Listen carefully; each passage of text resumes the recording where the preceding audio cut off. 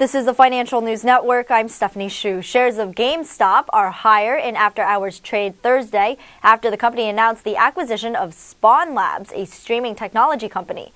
GameStop also announced it has entered into an agreement to purchase Impulse Inc., a subsidiary of Stardock Systems and a leader in digital distribution. The Impulse acquisition is subject to customary closing conditions and is expected to close in May of 2011. For further mergers and acquisitions news, stay tuned to the Financial News Network. I'm